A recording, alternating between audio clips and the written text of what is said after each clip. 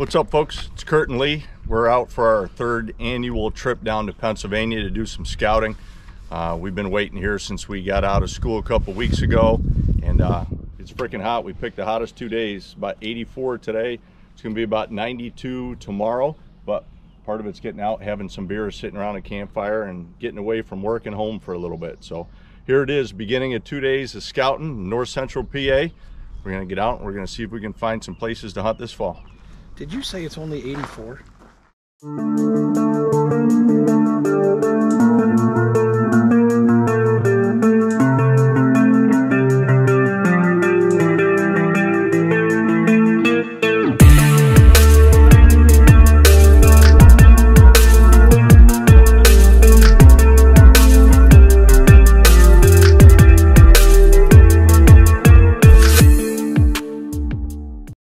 Okay, here's the beginning.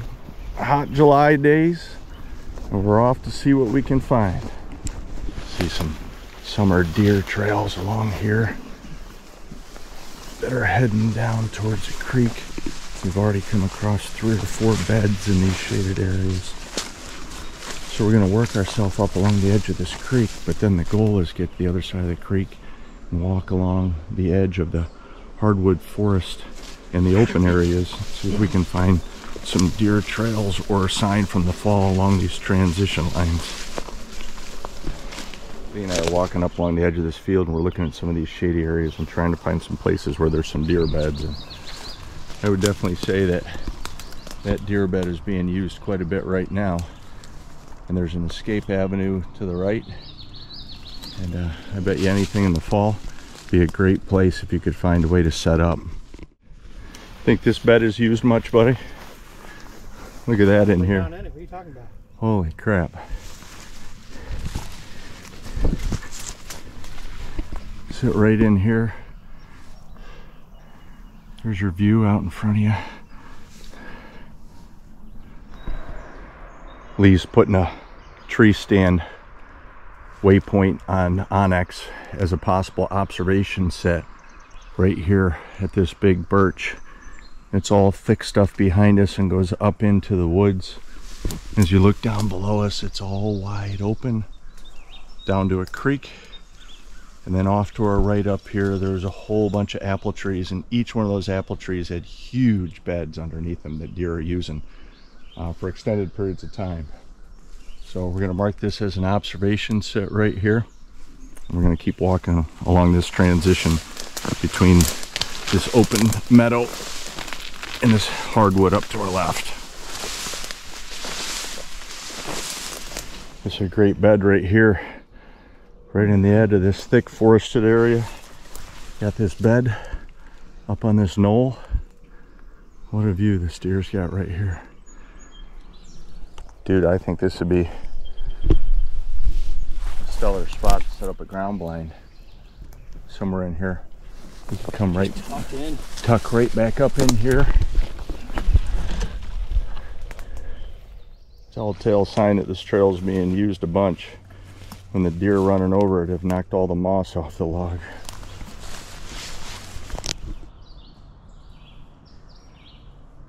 Thought I stepped on a snake for a minute, but I didn't. Just a big old toad. Look at the size of this white oak. And if you look up, you can see it's got more leaves than some of the other white oaks we've seen, but still, gypsy moths over 2 years and frosts, things struggling to stay alive. I doubt it'll be any acorns at all this year. Hopefully it can recover for next year. Well, that's cool. Just kicked up a deer. It was out bedded in the swamp on this hot 85, 90 degree day. We've been walking for about an hour here, and finally, for the first time, we started to see some rubs. Not super fresh up until we got to this one. This one is definitely last year and has been used for multiple years right there. And if you take a look, there's evidence of some historic rubs on some of these other trees right here. So no doubt about it, definitely a place in which there's some buck moving through here.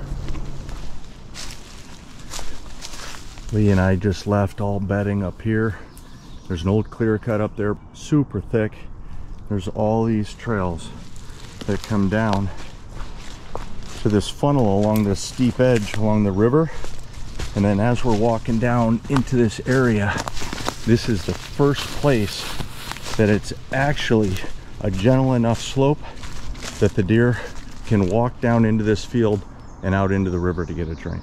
So Lee and I just found this great spot.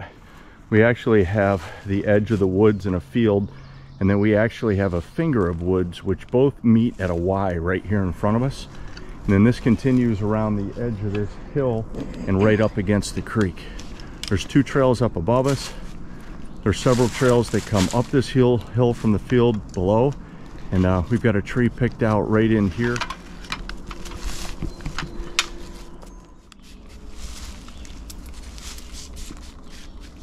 Are you calling somebody? FaceTiming my girlfriend, I didn't even know it. You're on my mind, honey. You know which end goes up this time? Yeah, I screwed that up before. Yeah, the last time I was out with you did it upside down. You're gonna laugh at me. This thorn goes into my thigh. Maybe a little. It's all right, I'd laugh at you too. I get it. Little trick. If you're putting up cameras, you're putting them up a little bit high. Bring your lineman's belt with you. And that way you've got 2 hands. I pre-tie a loop in the end of all the paracord that I have for my cameras.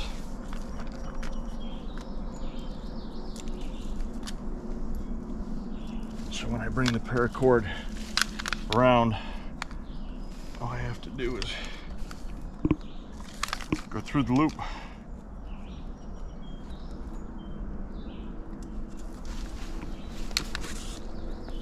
Get this to the height that I want it.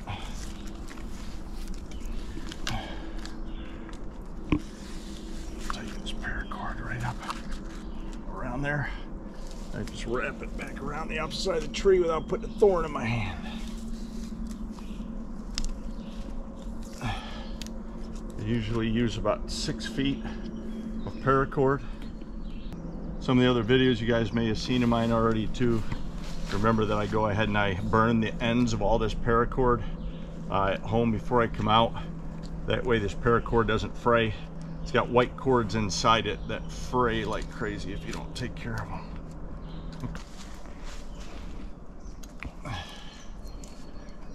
Lee already figured out which key it was for me. First try. First try, and it wasn't even the right key. We found out there's 2 keys on there that work for the same lock. Still first try. I was impressed. So was I. There's like 30 keys on there. I even camouflaged my cable locks this year. I had a couple times last year where I looked and man, it was so easy to see it from a long distance away. I decided to go ahead and put some camouflage on the cable locks so that they were more difficult to see. Here's one other thing that I learned from another guy on YouTube. If you take your camera and you put it on selfie mode and you go ahead and hold your camera there, take a photo, that photo gives you an idea of the approximate field of view that the camera is going to be getting. Lee's going to walk up around and take a look, and we'll test a couple pictures on this camera to see what comes out here, see whether or not we're going to end up getting anything in the field of view. Okay, so we set this camera up. We both went out where we thought the deer were going to come across on trails. Lee's going to go ahead and punch the code in now. Okay, so now that the code is in, hit the replay button. So now we're going through the replay real quick and just making sure that we can see what's on the camera. You think we're catching what we're supposed to be? I think you got me when I came across. Okay, so Lee and I set this camera up real quick and took a couple of test pictures. 2 trails come together and meet at a Y right there. Lee's on one, I'm on the other, so that's good. We're all set with this camera.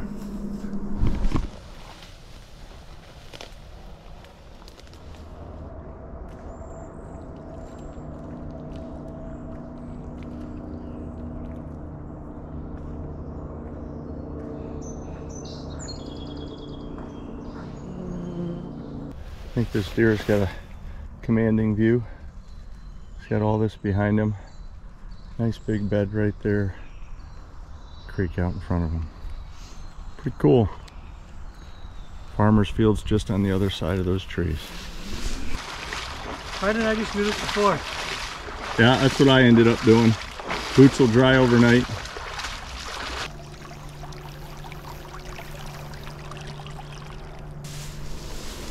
Coach, that's a huge ass poplar and sycamore right next to it.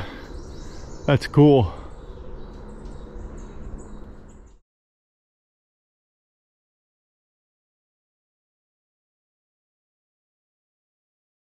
Home sweet home for Lee and I for a couple of days. Got the pop-up tent here, which is great. Be able to hang wet stuff. A couple chairs, nice little picnic table. Made a fire last night with firewood. We got electric. 90 degrees today, so we got a fan to sleep. Got our cots. Got a table back there to charge all the electrical stuff.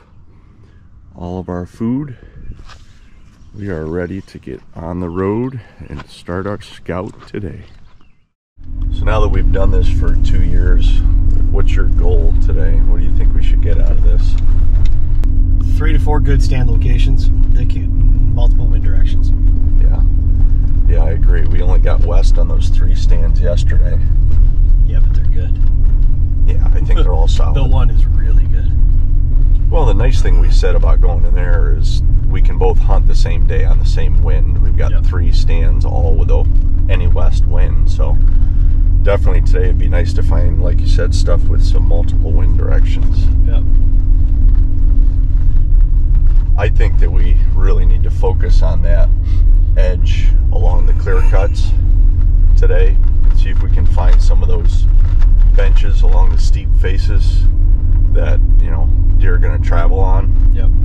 And see if we can find some creek crossings to help us determine, you know, paths of well, if we can find a pinch point like we found yesterday. Oh my god, that pinch point yesterday was awesome. Great. Right up against that cliff that dropped into the river. There was nowhere else for him to go. That's why we're coming up here. I mean, to come into the mountains that are just monotonous with mature forest makes it pretty damn difficult to locate deer movement.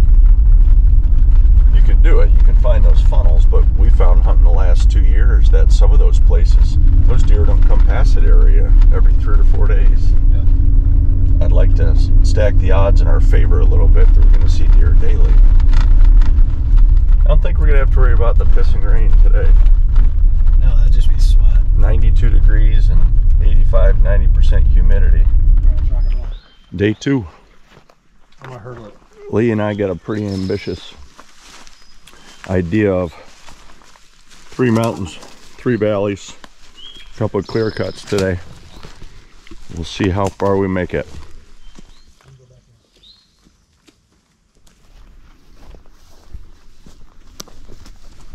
So here's this shelter wood that we hiked up to. Absolutely beautiful morning with the fog down in all the valleys. We get up to this shelter wood to get an idea of what we're gonna see. And the state went ahead and put a fence up. So I don't think you're gonna see deer moving in and out of this.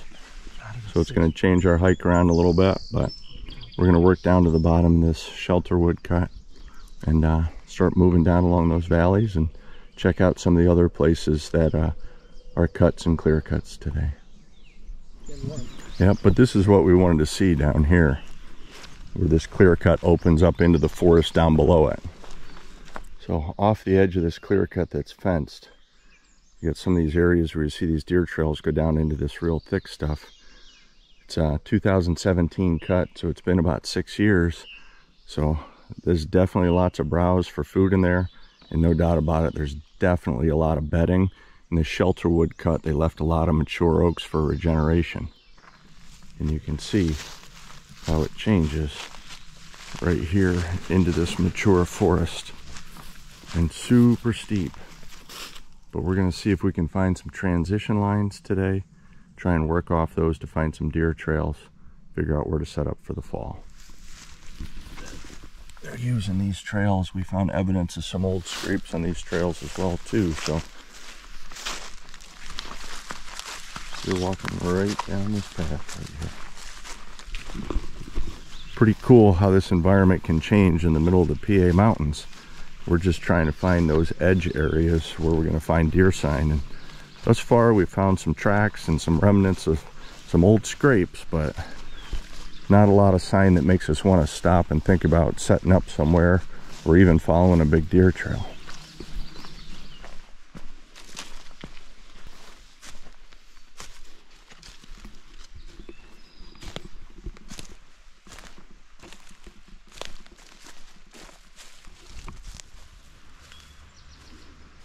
What a change in habitat.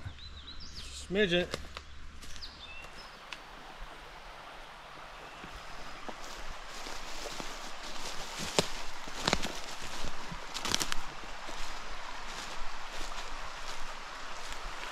This freaking big woods.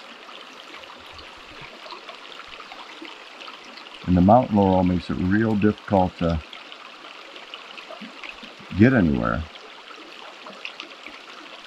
Here's the other thing we have to be realistic about.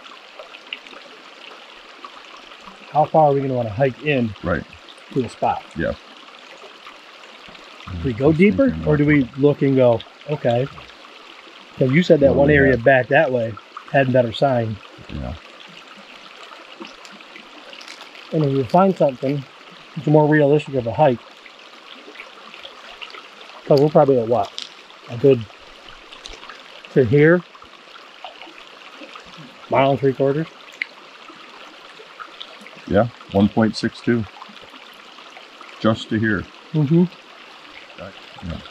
Yeah, I totally agree with that. Ooh. This is spring fed. Cold water? Uh-huh. It's beautiful, man. It's got to be 20 degrees colder down here. Oh, absolutely. If not 30. Yeah. Well, the year that Blake and I went to Ohio, we were doing the same thing. Only the difference in elevation there is 300 feet, top to bottom, not 1,100 feet. 1 foot in front of the other. I know, I just can't tell where the big rock is. There's another one, yeah, just half a step forward. There's a big one underwater right there. There goes the shoe. Not that one. Well, Lee and I decided to cut our losses. Sometimes things work out, and sometimes they don't. It was just so thick in here. So much mountain laurel.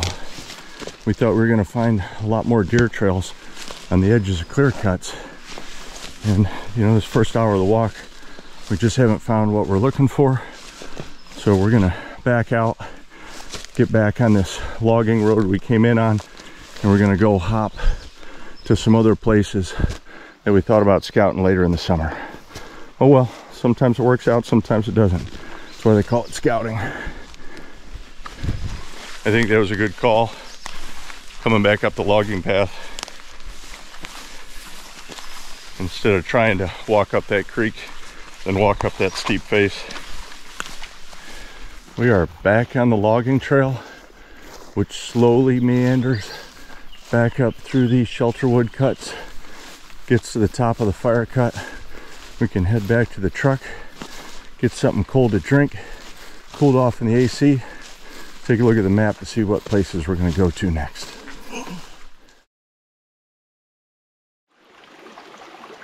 Right. That was super cool. We saw a doe, a fawn, and a buck. We gotta find edge if we're gonna hunt this big woods. Yep. And if we're gonna hunt the edges of these clear cuts, but we have to, I guess, be realistic about how far you're gonna walk in. Last 2.5 years scouting, I have definitely found overlooked places that aren't but 100 yards off the road. Yep. I mean, you gotta look for them, it takes time. But man, when I've found them, I've got a couple of places right now that it takes me 3 minutes to walk from my truck to get to the place I'm sitting in my tree stand. And there's no human sign because people overlook it because it's behind thick stuff, it's across a creek, it's... I think that's a big one, it's across a creek. Yeah. Okay, Lee and I changed up plans. Came down to the flats along a big creek. There's some farmers fields down around here. There's a nice creek that meanders through, a couple of small clear cuts, and then it heads up into some oaks on the side of a mountain. So we're gonna try and do a little bit of scouting here on two separate areas where we think we have a lot of diverse habitat and have some potential for seeing a heck of a lot more deer sign than what we just saw when we were up in the mountains. I've already seen more sign in 100 yards than I saw in 3 miles. Yeah, total tracks along here.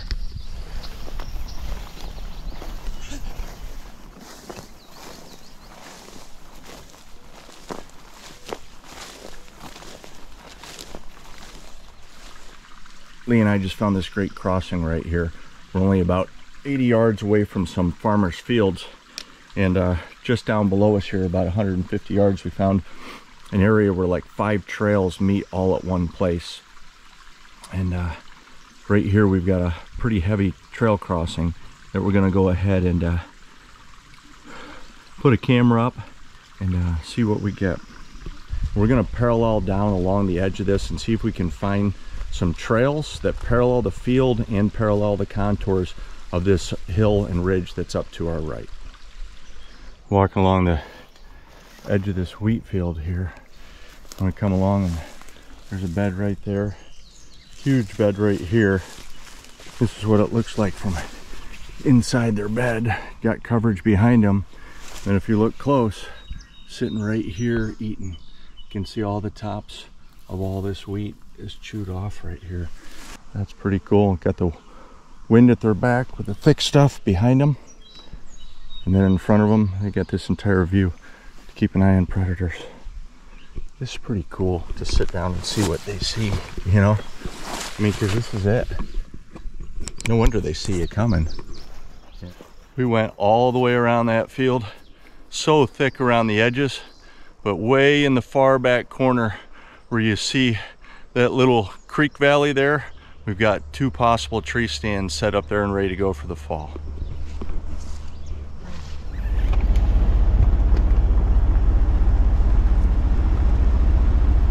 That's a cub. Okay, lunch break. After our morning hike, our second stop. First one didn't work out, second one did. 4 quality tree stands. Having a little lunch in the shade. What is it, Coach? 92? 106. Yeah, it's super hot. We're literally sitting in the shade eating lunch, having a couple of drinks, and we're even thinking about going down and swimming in the creek here. Head back to camp, relax for the afternoon, go find a bar to eat at, sit around a campfire tonight. Rough life, huh, buddy? Mm-hmm. I told Lee I'm hoping following this trail down here in my flip-flops doesn't end up with me seeing a rattlesnake.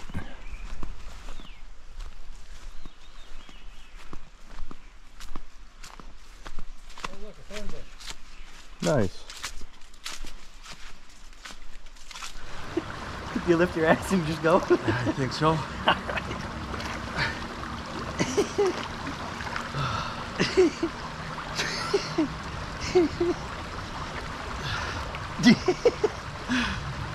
So much for 96 degrees and overheated Yeah, I'm so spring-fed trout stream. Well, that was kind of a mixed bag of the day, you know. Struck gold last night, struck out this morning, found a couple of real solid spots in the middle of the day, and then struck out again end of the day. But I guess that's part of scouting, right?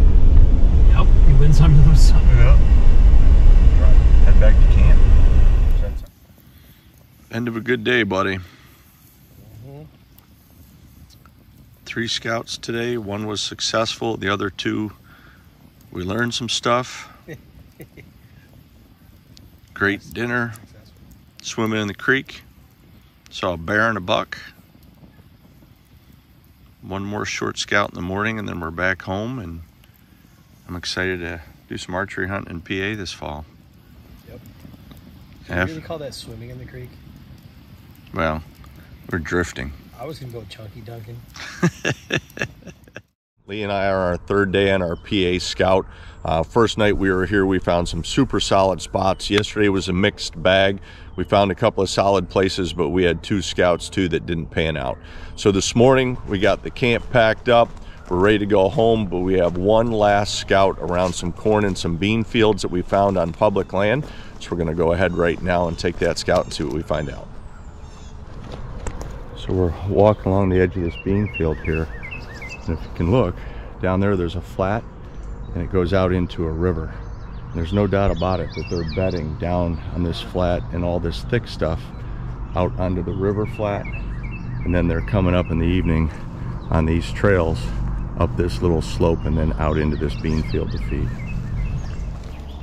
Lee and I just found a great crossing right here. Some locust trees over there that we can set up in on the opposite side of the creek. And a lot of bedding in this area. It's going to be difficult to get in. You're going to have to come in on the creek and sneak up the side of the bank, not on one of the deer trails. But we think we got our wind directions set up that are blowing back behind us into the creek. If we sit on a north or northwest wind, we're going to have the deer coming out to our left and out in front of us. This other side of the creek is a hell of a lot thicker. There's beds everywhere in between this cornfield over here and this bean field over here.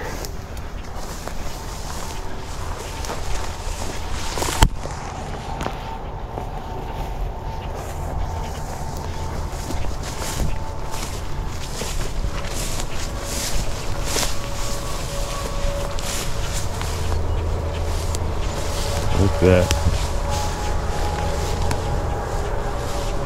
Okay, buddy, what do you say? So we hit the beans and let's go. Okay. Okay, guys, we are out of here. Found a new spot, maybe an overlooked area. We have a feeling there's gonna be some pressure here, but a spot that we're probably gonna come back to early fall and hunt. Lee and I had a great weekend scouting in Pennsylvania for the 3rd year in a row. Found some more promising spots and looking forward to going back and evaluating our onX maps a little bit and then getting in here in October and November and starting to do a little bit of hunting archery style for doe and hopefully some buck in the state of Pennsylvania. Hope you guys enjoyed the video. Don't forget to subscribe. This is Kurt from WhiteTAILS Deer Hunting. Telling you have a great day. See ya.